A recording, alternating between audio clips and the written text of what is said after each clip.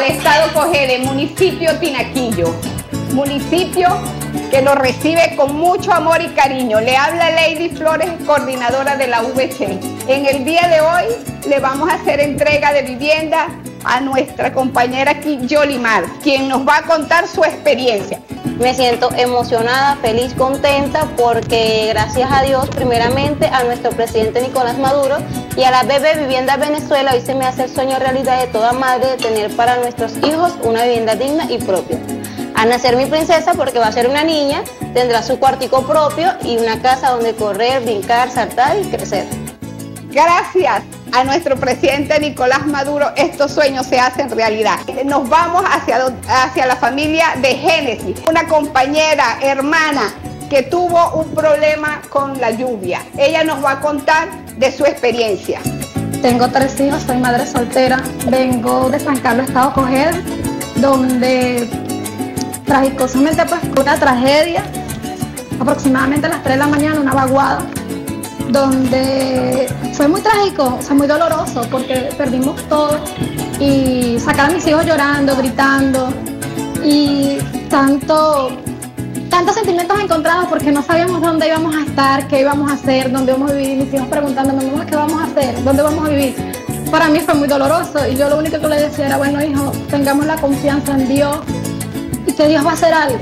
Luego nos pasaron a un refugio, duramos unos meses y no teníamos como una privacidad porque eran muchas familias en un cuarto, pero teníamos la esperanza en Dios primeramente, en nuestro presidente Nicolás Maduro, en Gran Visión Vivienda Venezuela, en que nos iban a resolver.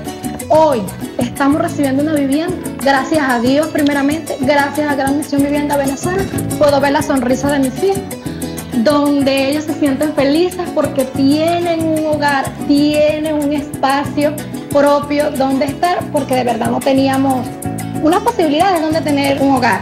Por eso le hago el llamado a todos los beneficiarios como yo, que podamos cancelar las casas colocando un granito de arena para que otras familias, como hoy estamos nosotros recibiendo, puedan recibir también su hogar digno y puedan ver la sonrisa.